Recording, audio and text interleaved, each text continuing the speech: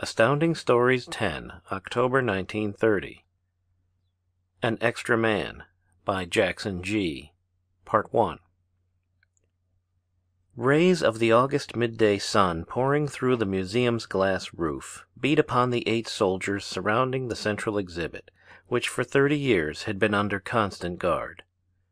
Even the present sweltering heat failed to lessen the men's careful observation of the visitors, who, from time to time, strolled listlessly about the room. The object of all this solicitude scarcely seemed to require it. A great up-ended rectangle of polished steel, some 6 feet square by 10 or a dozen feet in height, standing in the center of Machinery Hall. It suggested nothing sinister or priceless. 2 peculiarities, however, marked it as unusual: the concealment of its mechanism and the brevity of its title. For while the remainder of the exhibits located around it varied in the simplicity or complexity of their design, they were alike in their openness of their construction and detailed explanation of plan and purpose. The great steel box, however, bore merely 2 words and a date: Drayle's Invention, 1932. It was, nevertheless, toward this exhibit that a pleasant-appearing white-haired old gentleman and a small boy were slowly walking, when a change of guard occurred. The new men took their posts without words, while the relieved detail turned down a long corridor that for a moment echoed with the clatter of hobnailed boots on stone. Then all was surprisingly still. Even the boy was impressed into reluctant silence as he viewed the uniformed men, though not for long. "What's that? What's that? What's that?" he demanded presently with shrill imperiousness. "Grandfather, what's that?" An excited arm indicated the exhibit with its soldier guard. "If you can keep still long enough," replied the old gentleman patiently, "I'll tell you." And with due regard for rheumatic limbs, he slowly settled himself on a bench and folded his hands over the top of an ebony cane, preparatory to answering the youngster's question. His inquisitor, however, was at the moment being hauled from beneath a brass railing by the sergeant of the watch. "You'll have to keep an eye on him, sir," said the man reproachfully. "He was going to try his knife in the woodwork when I caught him." "Thank you, Sergeant. I'll do my best. But the younger generation, you know." "Sit still if possible," he directed at the squirming boy. "If not, we'll start home now." The non-com took a new post within easy reaching distance of the disturber and attempted to glare impressively. "Go on, Grandfather, tell me. What's Drayle? What's in the box? Can't they open it? What are the soldiers for? Must they stay here? Why?"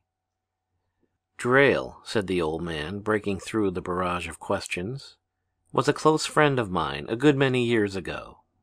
"How many, Grandfather? 50? As much as 50? Did Father know him? Is Father 50? 40. No. Yes. No," said the harassed relative, and then with amazing ignorance inquired, "Do you really care to hear, or do you just ask questions to exercise your tongue?" "I want to hear the story, Grandpa. Tell me the story. Is it a nice story? Has it got bears in it? Polar bears? I saw a polar bear yesterday. He was white. Are polar bears always white? Tell me the story, Grandpa."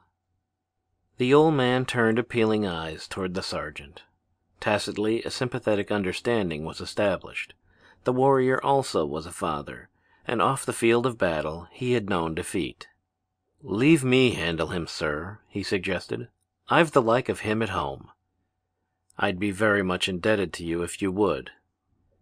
Thus encouraged, the soldier produced from an inner pocket and offered one of these childhood sweets known as an all-day sucker. "See if you can choke yourself on that," he challenged. The clamor ceased immediately. "It always works, sir," explained the man of resource. "The missus says as to how it'll ruin their indigestions, but I'm all for peace even if I am in the army." Now that his vocal organs were temporarily plugged, the child waved a demanding arm in the direction of the main exhibit to indicate a desire for the resumption of the narrative. But the ancient was not anxious to disturb so soon the benign and acceptable silence. In fact, it was not until he observed the sergeant's look of inquiry that he began once more. "That box," he said slowly, "is both a monument and a milestone on the road to mankind's progress in mechanical invention. It marks the point beyond which Drayle's contemporaries believed it was unsafe to go, for they felt that inventions such as his would add to the complexities of life, and that if a halt were not made our own machines would ultimately destroy us. I did not, still do not, believe it. And I know Drayle's spirit broke when the authorities sealed his last work in that box and released him upon parole to abandon his experiments." As the speaker sighed in regretful reminiscence, the sergeant glanced at his men. Apparently all was well. The only visible menace lolled within easy arm's reach, swinging his short legs and sucking noisily on his candy. Nevertheless, the non-com shifted to a slightly better tactical position as he awaited the continuance of the tale. "Christopher Drayle," said the elderly gentleman, "was the greatest man I have ever known, as well as the finest. 40 years or more ago, we were close friends. Our homes on Long Island adjoined, and I handled most of his legal affairs. He was about 45 or 6 then, but already famous.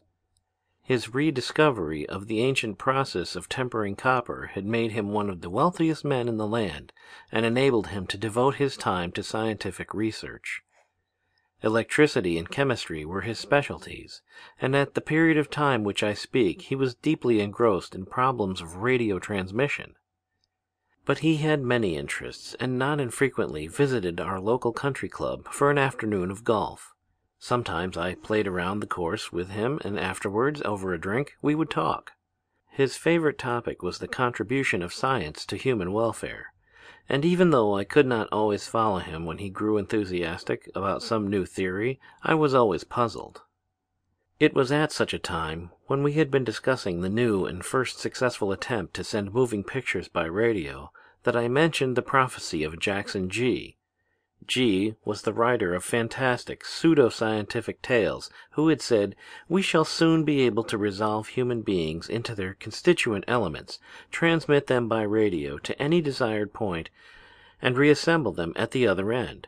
We shall do this by means of vibrations. We are just beginning to learn that vibrations are the key to the fundamental process of all life." I laughed as I quoted this to Drayle, for it seemed to me the ravings of a lunatic. But Drayle did not smile. "Jackson G," he said, "is nearer to the truth than he imagines. We already know the elements that make the human body, and we can put them together in their proper proportions and arrangements, but we have not been able to introduce the vitalizing spark, the key vibrations to start it going. We can reproduce the human machine, but we cannot make it move. We can destroy life in the laboratory, and we can prolong it. But so far we have not been able to create it. Yet I tell you in all seriousness that time will come. That time will come." I was surprised at his earnestness, and would have questioned him further, but a boy appeared just then with a message that Drayle was wanted on the telephone. "Something important, sir," he said. Drayle went off to answer the summons, and later he sent word that he had been called away and would not be able to return. It was the last I heard from Drayle for months. He shut himself in the laboratory and saw no one but his assistants, Ward of Boston and Buchanan of Washington. He even slept in the workshop and had his food sent in. Ordinarily, I would not have been excluded, for I had his confidence to an unusual degree, and I had often watched him work. I admired the deft movements of his hands. He had the certain touch and style of a master. But during that period he admitted only his aides. Consequently, I felt little hope of reaching him one morning when it was necessary to have his signature to some legal documents. Yet the urgency of the case led me to go to his home on the chance that I might be able to get him long enough for the business that concerned us. Luck was with me, for he had sent out word that he would see me in a few minutes. I remember seating myself in the office that opened off his laboratory and wondering what was beyond the door that separated us. I had witnessed some incredible performances in the adjoining room. At last Drayle came in. He looked worried and careworn. There were new lines in his face and blue half-circles of fatigue beneath his eyes. It was evident that it was long since he had slept. He apologized for having kept me waiting, and then, without examining the papers I offered, he signed his name nervously in the proper spaces. When I gathered the sheets together, he turned abruptly toward the laboratory, but at the door he paused and smiled. "Give my respects to Jackson G," he said. "Who's Jackson G? Does Father know him? Has he any polar bears? Aren't you going to tell me about that?" The tidal wave of questions almost overwhelmed the historian and his auditor. But the military, fortunately, was equal to the emergency. With a tactical turn of his hand, he thrust the remnant of the lollipop between the chattering jaws and spoke with sharp rapidity. "Listen," he commanded. "That there, what you got, is a magic candy, and if you go on exposing it to the air after it is once in your mouth, it's likely to disappear, just like that." And the speed of the translation was illustrated by a smart snapping of the fingers.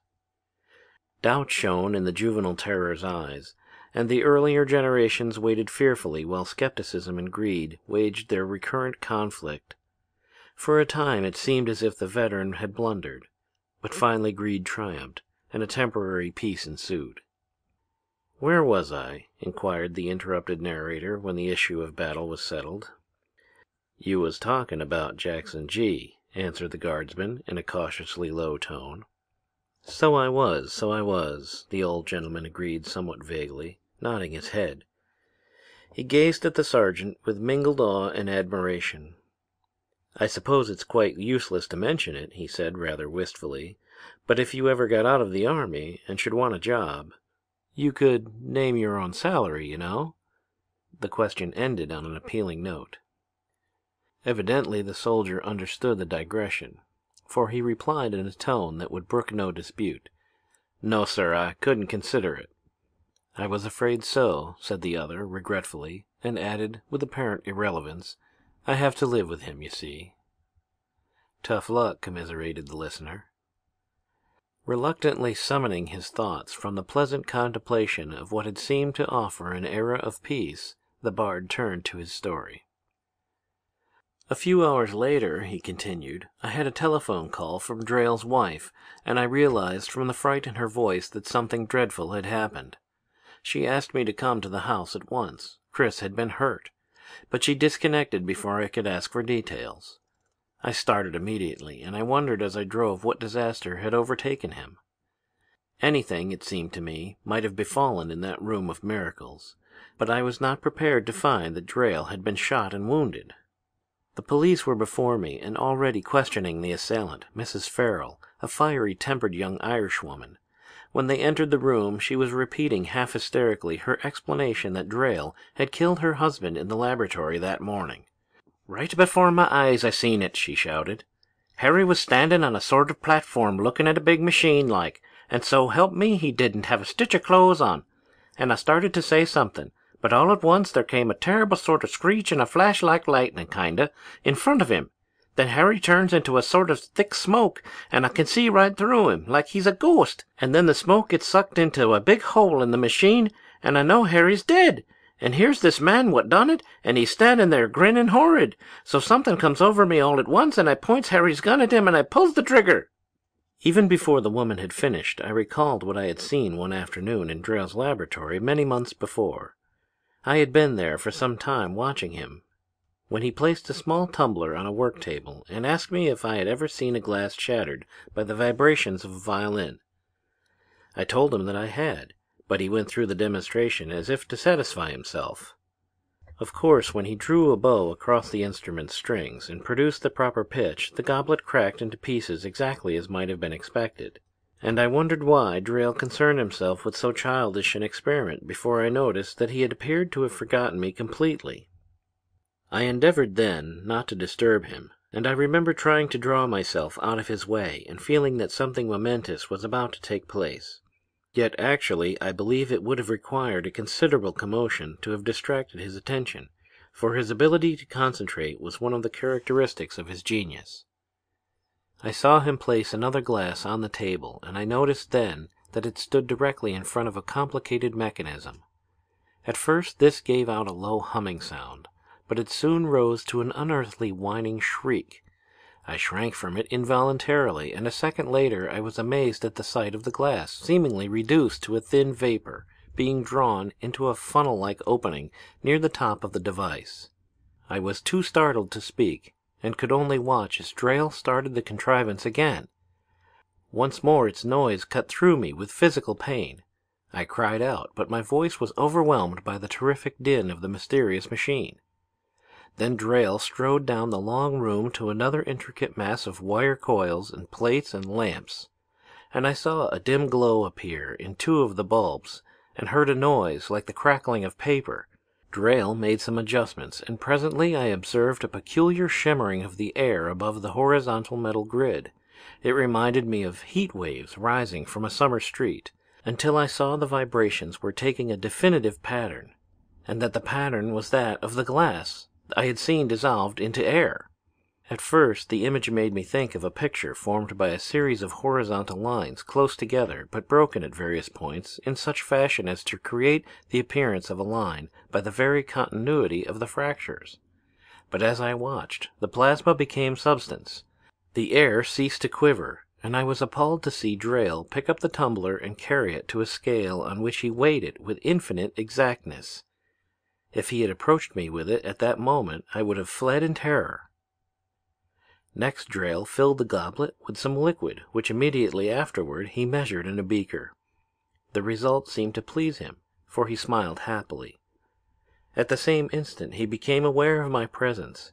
He looked surprised, and then a trifle disconcerted. I could see that he was embarrassed by the knowledge that I had witnessed so much, and after a second or two he asked my silence. I agreed at once, not only because he requested it, but because I couldn't believe the evidence myself. He let me out then, and locked the door. It was this recollection that made me credit the woman's story. But I was sick with dread, for in spite of my faith in Drayle's genius, I feared that he had gone mad. Mrs. Drayle had listened to Mrs. Farrell's account calmly enough, but I could see the fear in her eyes when she signaled a wish to speak to me alone. I followed her into an adjoining room, leaving Mrs. Farrell with the two policemen and the doctor, who was trying to quiet her. As soon as the door closed after us, Mrs. Drayle seized my hands. "Tim," she whispered, "I'm horribly afraid if what the woman says is true. Chris has told me of some wonderful things he was planning to do, but I had never expected he would experiment on human beings. Can they send him to prison?" Of course I said what I could to comfort her, and tried to make my voice sound convincing. At the time, the legal aspect of the matter did not worry me so much as the fear that the attack on Drayle might prove fatal. For even if it should develop that he was not dangerously hurt, I imagined that the interruption of the experiment at a critical moment might easily have ruined whatever slim chance there had been of success. For us, the nerve-wracking part was that we could do nothing until the surgeon who was attending Drayle could tell us how badly he was injured. At last word came that the bullet had only grazed Drayle's head and stunned him, but that he might remain unconscious for some time. Mrs. Drayle went in and sat at her husband's side, while I returned to the laboratory and found the police greatly bewildered as to whether they ought to arrest Drayle. They had discovered in a closet an outfit of men's clothing that Mrs. Farrell identified as her husband's, and although they saw no other trace of the missing man, they had a desire to lock up somebody as an evidence of their activity.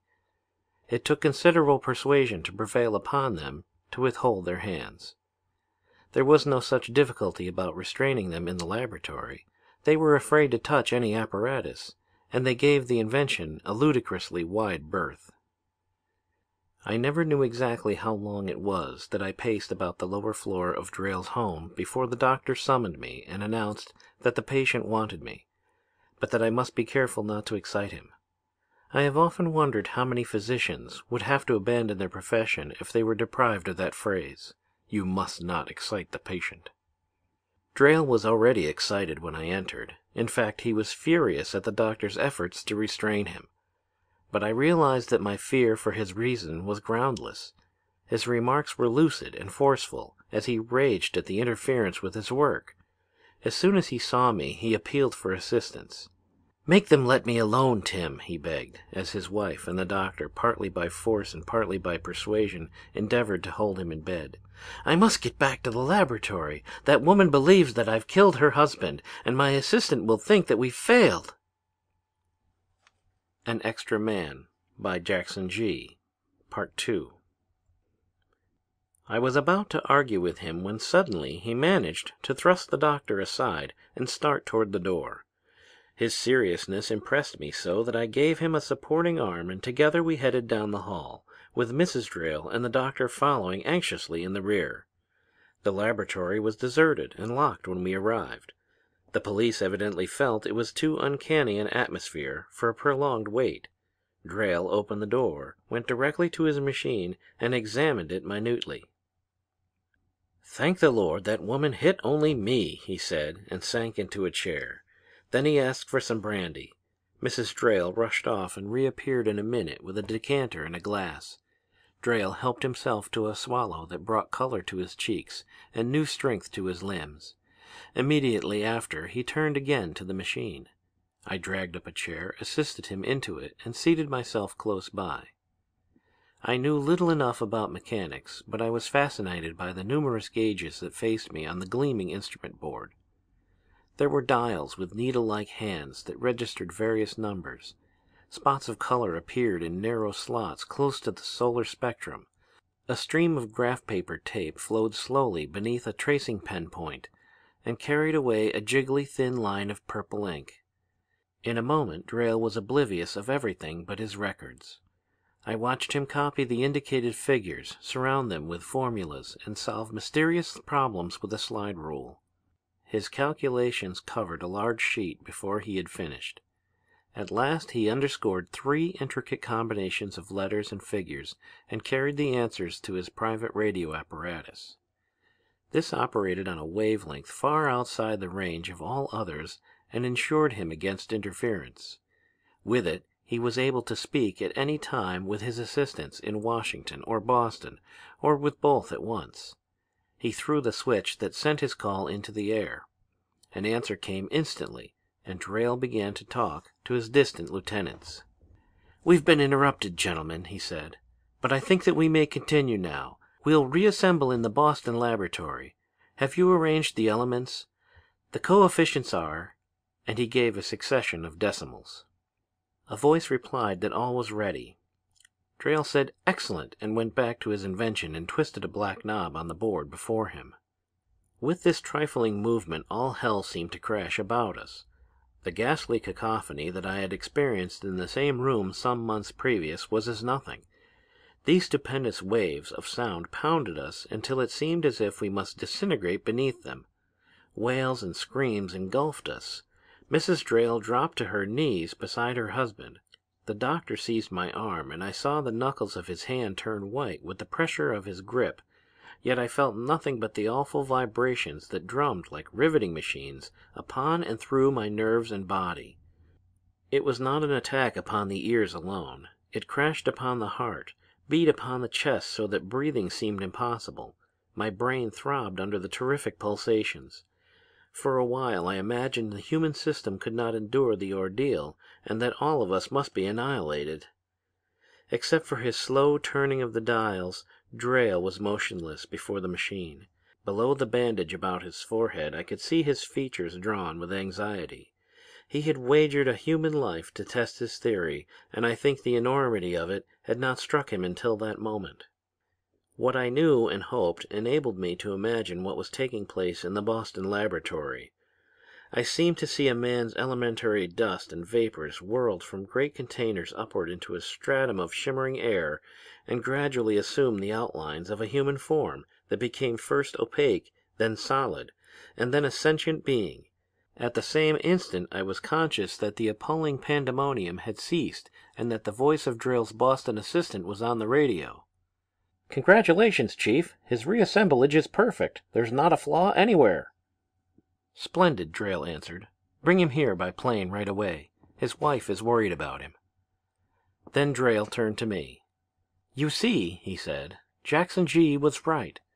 We have resolved man into his constituent elements, transmitted his key vibrations by radio, and reassembled him from a supply of identical elements at the other end. And now if you will assure that woman that her husband is safe, I will get some sleep. You will have the proof before you in less than 3 hours." I can't vouch for the doctor's feelings, but as Drayle left us, I was satisfied that everything was as it should be, and that I had just witnessed the greatest scientific achievement of all time. I did not foresee, nor did Drayle, the results of an error or deliberate disobedience on the part of one of his assistants. We waited, the doctor and I, for the arrival of the man who, we were convinced, had been transported some 300 miles in a manner that defied belief. The evidence would come, Drayle had said, in a few hours. Long before they had elapsed, we were starting at the sound of every passing motor, for we knew that a plane must land some distance from the house and that the travelers would make the last mile or so by car. Mrs. Drayle endeavored to convince the imagined widow that her husband was safe and was returning speedily. Later she rejoined us, full of questions that we answered in comforting blind faith. The time limit was drawing to a close when the sound of an automobile horn was quickly followed by a sharp knock on the laboratory door. At a sign from Mrs. Drayle, one of the policemen opened it, and we saw 2 men before us. One, a scholarly-appearing, bespectacled youth, I recognized as Drayle's Boston assistant, Ward. The other, a rather burly individual, was a stranger to me. But there was no doubt he was the man we awaited so eagerly, for Mrs. Farrell screamed, "Harry! Harry!" and sped across the room towards him. At first she ran her fingers rather timidly over his face, and then pinched his huge shoulders, as if to assure herself of his reality. The sense of touch must have satisfied her, for abruptly she kissed him, flung her arms about him, clung to him, and crooned little endearments. The big man, in turn, patted her cheeks awkwardly and mumbled in a convincingly natural tone, "It's all right, Mary, old kid. There ain't nothing to it. Yeah, sure it's me." Then I was conscious of Drayle's presence. A brown silk dressing gown fell shapelessly about his spare frame, and smoke from his cigarette rose in a quivering blue-white stream. Ward spied him at the same moment and stepped forward with quick outstretched hands. I remember the flame of adoring zeal in the youngster's eyes as he tried to speak. At length he managed to stammer some congratulatory phrases, while Drayle clapped him affectionately on the back. Then Drayle turned to Farrell to ask him how he enjoyed the trip. Farrell grinned and said, "Fine. It was like a dream, sir. First I'm in one place, and then I'm in another, and I don't know nothing about how I got there. But I could do with a drink, sir. I ain't used to the merry plains much." Drayle accepted the hint and suggested that we all celebrate. He gave instructions over a desk telephone, and almost immediately a man entered with a small service wagon containing a wide assortment of liquors and glasses. When we had all been served, Ward asked somewhat hesitantly if he might propose a toast. "To Dr. Drayle, the greatest scientist of all time." We were, of course, already somewhat drunk with excitement as we lifted our glasses, but Drayle would not have it. "Let me amend that," he said. "Let us drink to the future of science." "Sure," said Farrell very promptly. I think he was somewhat uncertain about toast, but he clung hopefully to the word drink. We had raised our glasses again when Drayle, who was facing the door, dropped his. It struck the floor with a little crash, and the liquor spattered my ankles. Drayle whispered, "Great God!" I saw in the doorway another Farrell. He was grimy, disheveled, his clothing was torn, and his expression ugly. But his identity with Harry was unescapable. For an instant I suspected Drayle of trickery, of perpetuating some fiendishly elaborate hoax. And then I heard Mrs. Farrell scream, heard the newcomer cry, "Mary!" and saw 2 men staring at each other in bewilderment. The explanation burst upon me with a horrible suddenness. Farrell had been reconstructed in each of Drayle's distant laboratories, and there stood before us 2 identities, each equally authentic, each the legal husband of the woman who, a few hours previously, had imagined herself a widow. The situation was fantastic, nightmarish, unbelievable, and undeniable. My head reeled with the fearful possibilities. Drayle was the first to recover his poise. He opened the door leading into an adjoining room and motioned for us all to enter. That is, all but the police. He left them wisely with their liquor. "Finish it," he advised them. "You see no one has been killed." They were not quite satisfied, but neither were they certain what they ought to do, and for once displayed common sense by doing nothing. When the door closed after us, I saw that Buchanan, the Washington laboratory assistant, was with us. He must have arrived with the second Farrell, although I had not observed him during the confusion attending the former's unexpected appearance. But Drayle had noted him and now seized his shoulders. "Explain!" he demanded. Buchanan's face went white and he shrank under the clutch of Drayle's fingers. Beyond them I saw the two twin-like men standing beside Mrs. Farrell, surveying each other with incredulous recognition and distaste. "Explain!" roared Drayle again and tightened his grasp. "I thought you said Washington, Chief." His voice was not convincing. I didn't believe him, nor did Drayle. "You lie!" he raged, and floored the man with his fist. In a way, I couldn't help feeling sorry for the chap. It must have been a frightful temptation to participate in the experiment, and I suppose he had not foreseen the consequences. But I began to have a glimmering of the magnificent possibilities of the invention for purposes far beyond Drayle's intent. For, I asked myself, why, if such a machine could produce two human identities, why not a score, 100, 1,000? The best of the race could be multiplied indefinitely, and man could make man at last, literally, out of the dust of the earth. The virtue of instantaneous transmission, which had been Drayle's aim, sank into insignificance beside it. I fancied a race of supermen thus created, and I still believe, Sergeant, that the chance for the world's greatest happiness is sealed within that box you guard. But its first fruits were tragic. The historian shifted his position on the bench so as to escape the sun that was now reflected dazzlingly by the polished steel casket. Drayle did not glance again at his disobedient lieutenant. He was concerned with the problem of the extra man, or, I should say, an extra man, for both were equal. Never before in the history of the world had two men been absolutely identical. They were, of course, one in thought, possessions, and rights, physical attributes and appearance. Mrs. Farrell, as they were beginning to realize, was the wife of both.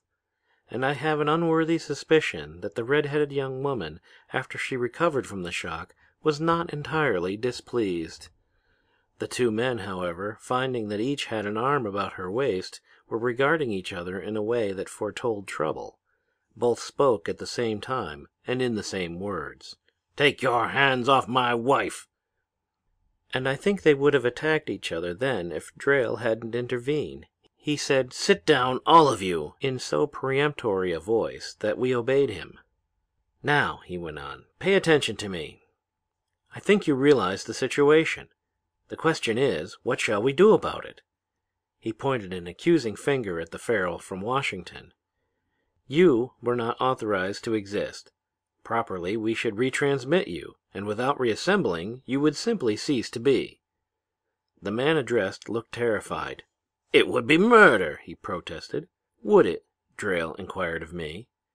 I told him that it could not be proved insomuch as there would be no corpus delicti, and hence nothing on which to base a charge. But the Washington Farrell seemed to have more than an academic interest in the question and grew obstinate. "Nothing doing," he announced emphatically. "Here I am, and here I stay. I started from this place this morning, and now I'm back. And as for that big ape over there, I don't know nothing about him, except he'll be dead damn soon if he don't keep away from my wife." The other Drayle-made man leaped up at this, and again I expected violence, but Buchanan flung himself between, and they subsided, muttering. "Very well, then," Drayle continued when the room was quiet. "Here is another solution. We can, as you realize, duplicate Mrs. Farrell, and I will double your present possessions." This time it was Mrs. Farrell who was dissatisfied. "You ain't talking to me," she informed Drayle. "Me stand naked in front of all them lamps and get turned into smoke? Not me."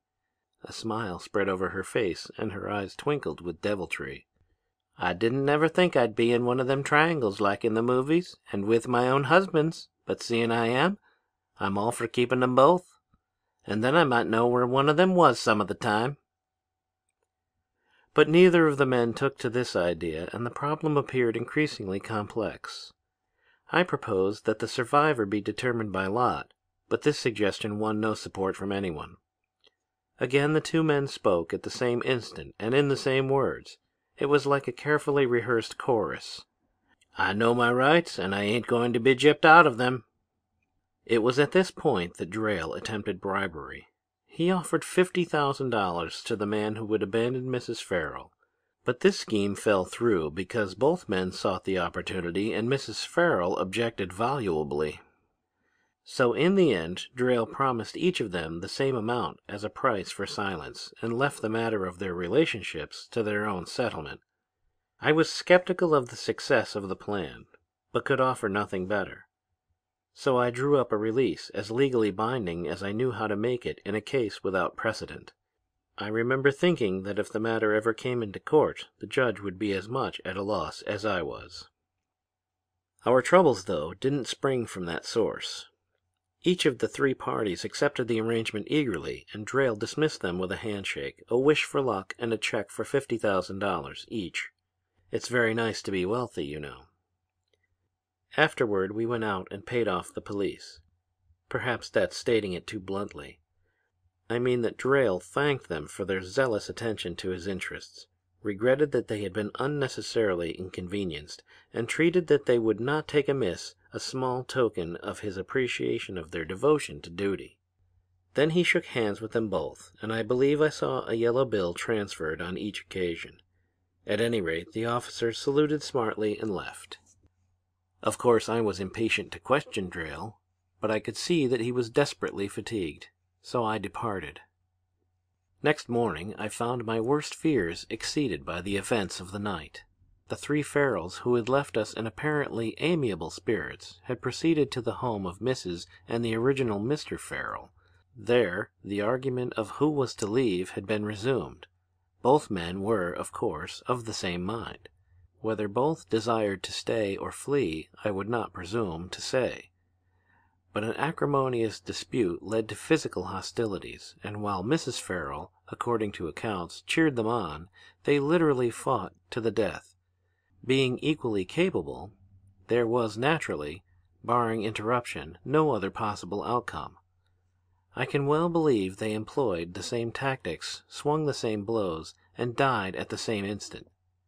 Mrs. Farrell, after carefully retrieving both of her husband's checks, told a great deal of the story. As might be expected, nobody believed the yarn except our profound federal lawmakers. They welcomed an opportunity to investigate an outsider for a change, and had all of us before a committee. Finally, the Congress of these United States of America, plus the sagacious Supreme Court, decided that my client wasn't guilty of anything, but that he mustn't do it again. At least that was the gist of it. I recollect that I offered a defense of psychopathic neuroticism. As a result of the obiter dictum and a resolution by both houses assembled, Drayle's invention was sealed, dated, and placed under guard. That's its history, Sergeant. The white-haired old gentleman picked up a high silk hat that added a final touch of distinction to his tall figure, and looked about him as if trying to recall something. At last the idea came. "By the way," he inquired suddenly, "didn't I have an extraordinarily obnoxious grandson with me when I came?" The attentive auditor was vastly startled. He surveyed the great hall rapidly, but reflected before he answered. "No, sir. I mean, he ain't no more'n average, but I reckon we'd better find him anyhow." His glance had satisfied the sergeant that at least the object of his charge was safe, and his men still vigilant. "I'll be back in a minute," he informed them. "Don't let nothing happen." "Bring us something more'n a breath," pleaded the corporal, disrespectfully. The sergeant had already set off at a brisk pace with the storyteller. For several minutes, as they rushed from room to room, the hunt was unrewarded. "I think, sir," said the sergeant, "we'd better look in the natural history division. There is stuffed animals in there that the kids is fond of." "You are probably right," the patriarch gasped, as he struggled to maintain the gait set by the younger man. "I might have known he didn't really want to hear the story." "They never do," answered the other over his shoulder. I'll bet that's him down there on the next floor." The two searchers had emerged upon a wide gallery that commanded a clear view of the main entrance, where various specimens of American fauna were mounted in intriguing replicas of their native habitat. The guard pointed an accusing finger at one of the groups and sprang toward the stairs. The old gentleman's breath and strength were gone. He could only gaze in the direction that had been indicated by the madly running guard. But he had no doubts. A small boy was certainly digging vigorously at the head of a specimen of Ursus polaris that the curator had represented in the dramatic pose of killing a seal. A protesting wail arose from below as the young naturalist was withdrawn from his field by a capable hand on the slack of his trousers, and presently, chagrined with failure, the culprit was before his grandsire. "Gee," he complained, "I was only looking at the polar bear. Are polar bears always white? "You'd better take him away, sir," interrupted the sergeant. "He was trying to pry out one of the bear's eyes with the stick of the lollipop I give him. Take him." The old gentleman extended both hands. His left found a grip in his grandson's coat collar. His right, partly concealing a government engraving, met the guard's with a clasp of gratitude. "Sergeant," he remarked in a voice tense with feeling, "a half hour ago I expressed some ridiculous regrets that Drayle's invention had been kept from the world. Now I realize its horrid menace. I shudder to think it might have been responsible for two like him." The object of disapproval was shaken indicatively. "Guard the secret well, Sergeant. Guard it well. The world's peace depends upon you." The old gentleman's words trembled with conviction. Then, alternately shaking his head and his grandson, he marched down the hallway, ebony cane tapping angrily on the stone. As the exhausted but happy warrior retraced his steps, a high-pitched voice floated after him. "Grandpa, are polar bears always white?" End of An Extra Man by Jackson G.